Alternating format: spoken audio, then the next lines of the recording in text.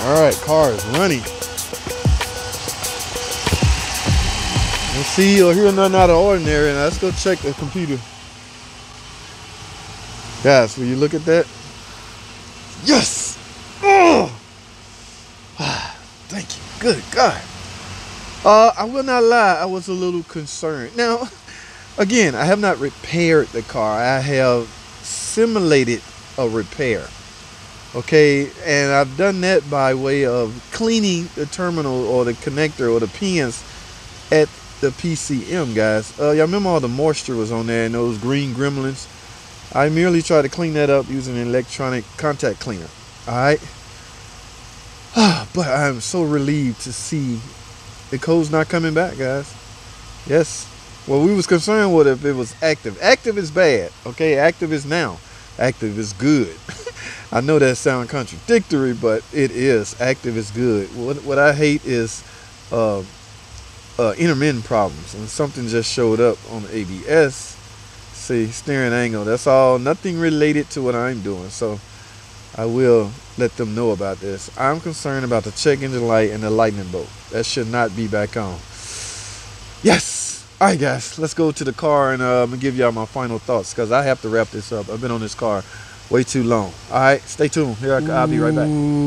Welcome back, guys. I'm still here on this video, guys. We up to part 4. I'm gonna go through this fairly quickly. I had no plans on this being a 4-part series, but guys, I can say it was necessary, and I refuse to close this video out without showing you guys exactly what the problem was. Okay, I'm sure you watched part 1, 2, and 3. You saw me merely try some things. You saw me patch some things up just to see if my problem would go away. Yes, I accomplished all of that. Now, I don't want to shut this series down or even this part 4 video down. That's why I open it back up without showing you guys exactly what the problem is. In fact, I'm going to show you how I came to this conclusion. Okay, so let's do this, guys. I want you to go back to this connector where we saw the gremlin. All right, now as you can see, the gremlins are mostly seen over here in this area. Now, you can be petty and track down all of these terminals. Look at your wiring diagram and find out where these terminals go, because likely that is where the liquid, this liquid we found, guys. We found liquid coolant. Okay, now like I say, you can be petty, not really petty, I'm using immature words. You can spend a lot of time tracking these terminal downs and finding out where that coolant likely came from, guys. What's going on, coolant? It turned out to be coolant. Okay, yeah, so a lot of input was given or in the comment section as far as this problem. Even my man Ruly73, I want to say Ruly73, he advised to check the weather strip. These supposed to be weatherproof tight. Okay, you do not, it's a seal on here that will try to prevent moisture or water from getting in it, but this is one of those cases where water didn't get in it externally. This was induced from this is internal problem. So thank you, Ruly73, for that input. I got some input from Tom Cook, another Chrysler Tech, and I got some inputs from my man, what's his name? Ralph Comrade. I think that was his name, Ralph Comrade. Mr. Comrade. Thank you, my man. Appreciate it.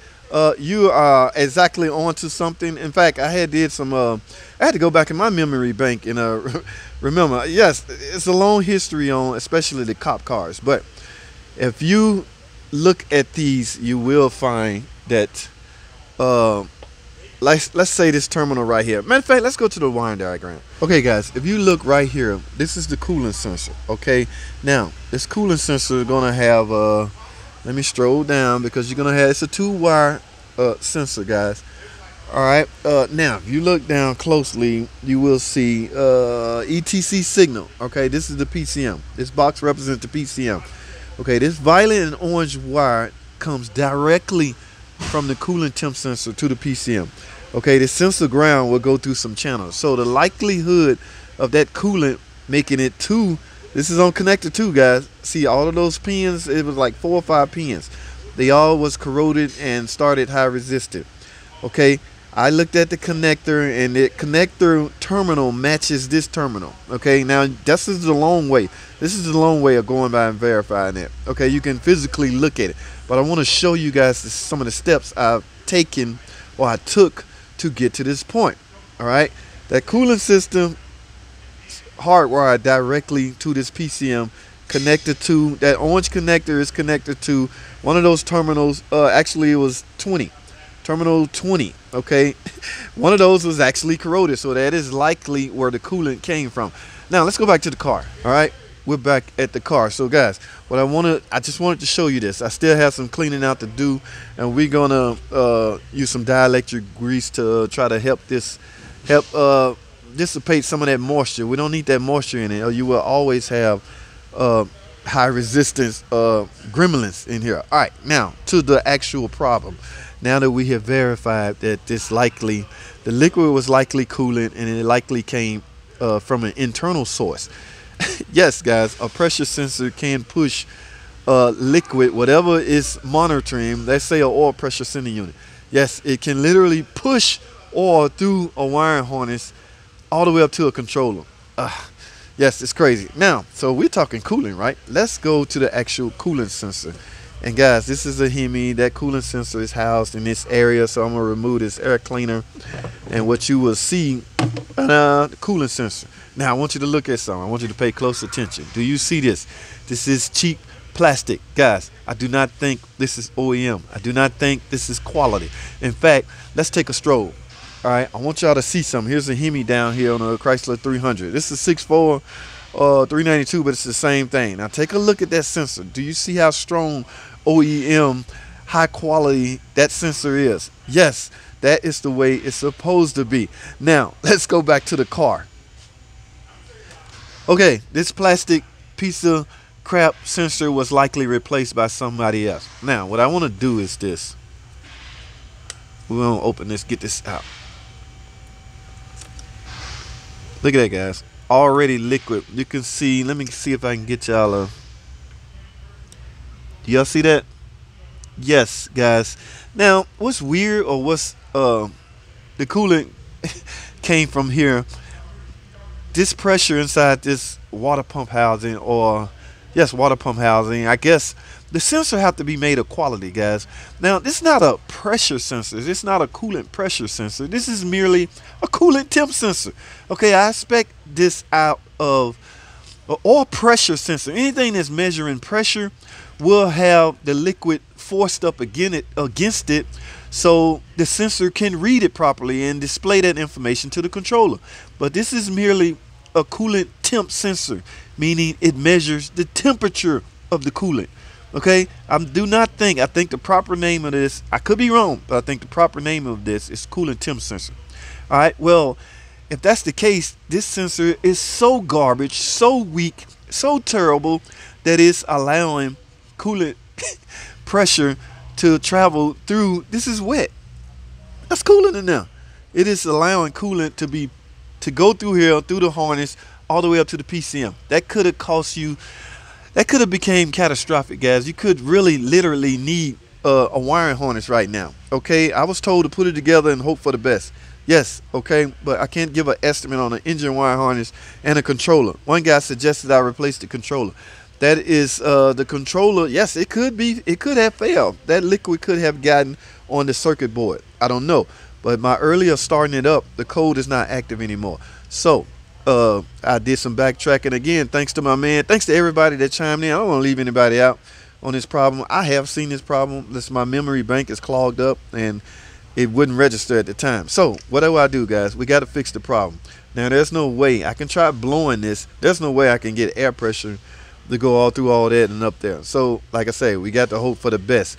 But in the meantime, I will clean this out. I will use electrical contact cleaner and my dielectric grease. We want to try to